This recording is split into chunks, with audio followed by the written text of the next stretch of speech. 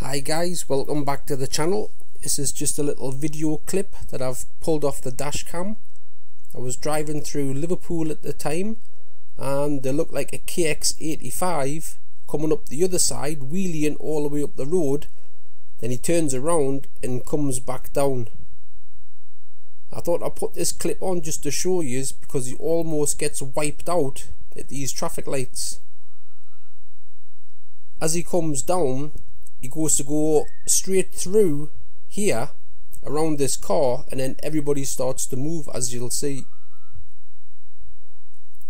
And then at the last minute he swerves in and just misses that Jeep, as you can see here in the slow-mo.